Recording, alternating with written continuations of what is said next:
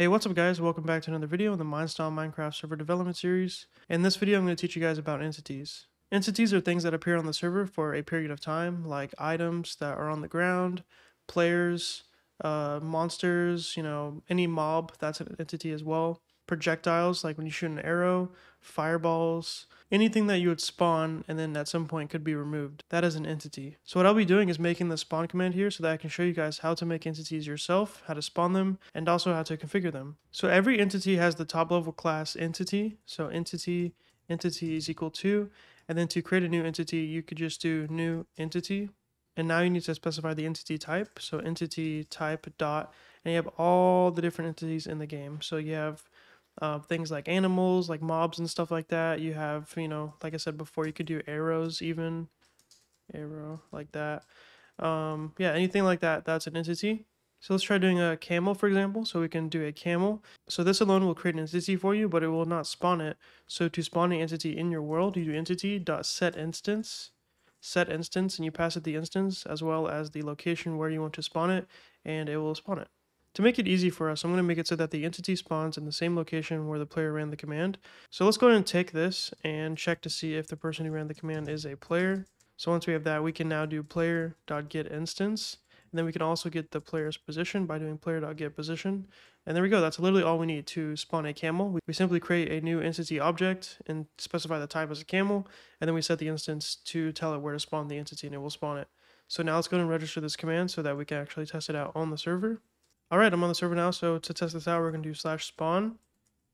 And boom, there's a camel inside of me. Hey, yo. Okay, so yeah, here's the camel. He looks very cool. He's not going to really move around, or you can't really do anything with it because same as everything else with Minestom, it's not implemented. So whenever you hit it, it doesn't actually take damage. That's actually for another reason, which I'll tell you in a second. So it doesn't really move around. In a future video, though, I'll show you guys how you can work with the AI of this entity here so that you can make it actually move around and do what normal entities like to do. For example, if you spawn a zombie, you can make the zombie attack people and, stuff like that. But for now, we have spawned a camel entity, and now it exists in this world, and we could do stuff with it. So we could do entity dot, set velocity to change its movement, to make it go in a certain direction, perhaps. You have stuff like set auto viewable, which decides if the entity should be auto viewable by nearby players, which means that players can view it if it's in range. You can make it glow if you want to, so we're going to make it glow. Let's see what that looks like. And you can also set no gravity. We'll do that as well. But since it's already on the ground, let's make it so that it spawns above. So we'll do 0 to 0, which will add 2 to the Y axis. So it should spawn above where the player is by 2. Okay, back on the server now. So if I do /spawn, there we go. Now our camel has spawned in the air, and you can see that it's not falling down because there is no gravity on the server. So that's cool. And you can also see that it's glowing by the little outline that it has. So that's also pretty cool. So that's some of the basic things that you can do with an entity, but something that you can also do is configure the entity's metadata, which is very similar to how we do it with blocks and items. So if I know that this entity is a camel, all I need to do is do camel meta is equal to entity.get entity meta, and just cast that entity meta into the camel meta, like that. And so every single entity type that you have has a corresponding meta that goes along with it. So if you have a zombie, then you would get the zombie meta. If you have a arrow, you would get the arrow meta, and so on, okay? And this will allow you to edit the specific metadata or information about this specific entity type. So we can do camel meta dot, and we have stuff like get last pose change tick, is dashing, set dashing, stuff that probably pertains only to camels. I don't really know much about camels, but I think these should only be for camels. Let's change it to a zombie so I can just show you what that looks like. So we can do zombie, and then now this would be a zombie meta, like that. Now we have created a zombie and spawned it on the server, and then we're also getting the zombie meta so that we can do stuff that only pertains to zombies. So zombie meta dot, and you have stuff like setting it to baby, so like a baby zombie, for example, so you can do true. Also, I think it makes sense to configure most of the stuff before you even spawn it, because you shouldn't change it to a baby after you've already spawned the zombie, right?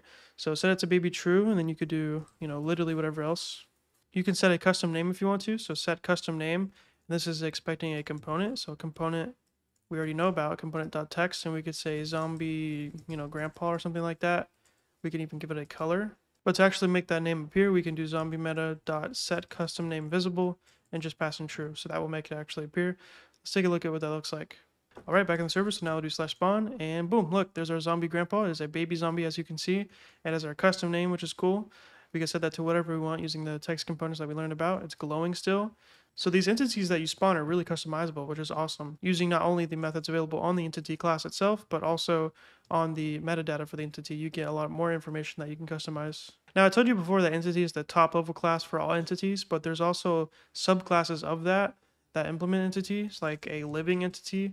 This is just an entity that has life, I guess you could say. It has a health, and also it's able to die. Of course, this is not implemented by all entity types. This is only going to be for certain things like zombies or stuff that just kind of makes sense for a living entity. And then there's also another one called entity creature, which enables pathfinding and AI and all that stuff, so it can move around. But if you make this a living entity and you change the type here to a living entity, what you can do is actually access more methods upon this, like entity.set, and now you have other options like set helmet or set health that were not previously available. So I can set the health of the zombie, I can set the helmet. So the helmet's expecting a item stack. We already know how to do item stack, so we'll do item stack.of, and we could do material gold. Let's see if it lets us do a gold apple. I don't know what that will look like.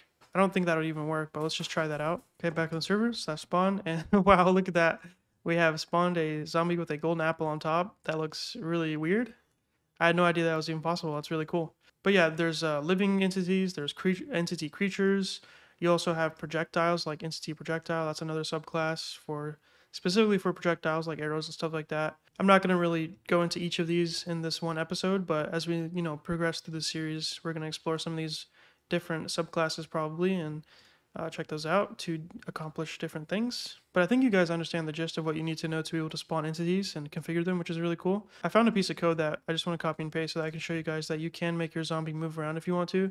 So I can just change the name of this to entity, and currently it's a living entity, not an entity creature, right? So it doesn't have AI capabilities, so we'll change it to that type, entity creature.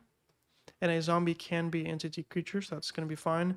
If you try making a new entity creature out of like a boat or something like that, like the documentation suggests, you will get an exception. It will crash the server for the player, I believe. Like it just doesn't work for some reason, which is interesting. But yeah, it kind of makes sense because how can a boat be a creature anyway? Anyway, so I'm going to take this and pass it in everywhere here. I'll have a separate video on, how to do all of this, of course, so don't worry about that. So what this should do is basically after it spawns the zombie, it should add an AI group. So it's saying it should attack, and then it's also going to choose the closest entity target, which is a player. So if there's a player around the zombie, it's going to chase it essentially and try and attack it. All right, let's try it out. So spawn. Oh, look at that. He is chasing me now with his stupid little golden apple head. So he will chase me until forever, basically. That's just an example of how you can do something like that. We'll explore that more in the future. Something else that I found out, which is really cool, is that entities themselves have event nodes directly on them. So I can do entity dot event node, and you have an event node specifically for this entity already created, and it's filtered specifically for entity events as well. So with this, I can do stuff like, add listener. I don't have to create my event node myself. I can add the listener, and then now I just need the event type that I want to listen to. So this would be an entity event. And these are all the different examples of entity related events. And this event node here will be only matching to events that target this specific entity, right? So if I do, for example, the entity spawn event, and this entity is not the one that spawns, it won't be triggered obviously in this listener here. It will only trigger this specific listener if this is the entity involved in the event, okay? So I can do entity spawn event. I can make a lambda out of that. And then now I can make some code. And I could say something like, let's say player.getInstance .send message, the grandpa zombie has spawned, something like that. I don't think that's going to work because it expects a component. So let me take that component .text like that. Okay. There we go. So now we're sending a message to the entire instance, so everybody in the instance, that the grandpa zombie has spawned whenever it does spawn. So whenever it triggers the entity spawn event, we're adding the listener before we're doing the spawning, which makes sense because if we add it after, then the entity is going to spawn before this is even registered, so it won't trigger the event listener, okay? So we can add another one, or as many as you want. So we could do, for example, the entity death event as well, because this is a living entity or entity creature, which is also an extension of living entity. It has the capability of having health and also dying, so this could happen. So if the entity ever dies, this will be triggered. So we could say the grandpa zombie has been killed, for example. And now since the event node is already part of this entity and we don't have to worry about it, it's already created for us, we don't have to add this event node to the global event handler or as a child of something else. So that's pretty cool as well. You can just directly create these listeners for the entity specifically. Okay, slash spawn. All right, it says the grandpa zombie has spawned, as you can see in the chat below. So that event listener does work, as you can see. If we do the player entity interact event, listening to this specific event on this event node will not work because the event node is filtered to only entity events, but it's also filtered using a predicate to only match to events that have a entity that matches this current entity. So what I mean is that if you do event.get, you have get target, which matches to that entity if you interact with it, but the predicate is trying to match to get event, and that's just not going to work. That's not even available. So for example, if I go to the one above, I can do event.get entity, and this matches to our zombie entity in the event node, but this one doesn't have it, so it just doesn't work. So I know that's a little confusing. I probably didn't explain that good enough, but the point is that certain entity events, like this one, for example, do not work, and that's why. It's because it doesn't match to that entity specifically. And it also just might be because it's a player related event as well, a player entity interact event, not just an entity event on its own. So that's also a possibility. So if we really wanted to listen to that event, what we could do is make a event node and also just add it to the global event handler like we did in the last episode with the inventories. So we could do var entity node is equal to event node dot type, and we could say entity node, and we could do a event filter of only entities, or rather entity related events, and then we could do entity node dot add listener, and now we could do the player entity interact event. And the reason I'm even showing you this is because I want to show you guys how you can detect whenever you right click an entity or hit an entity. This is the event that would be triggered by that. So what you could do is do events.get, and we could get the entity that was hit. This would be our zombie in this case. We could get the player who actually hit the zombie, or not even just hit them, also right click them. Get the instance that it happened in, get the hand that was used. So this could be the main hand or the offhand. You can also get the position at which it happened as well, okay? So to demonstrate this, I'll just print out a message, or rather we'll send the player a message. So events.getPlayer.send message, you interacted with the grandpa zombie. And we're also going to print out the hand that was used as well, because I just want to show you guys what happens. And last but not least, we need to add this event node to our global event handler. So add a child entity node, just like that.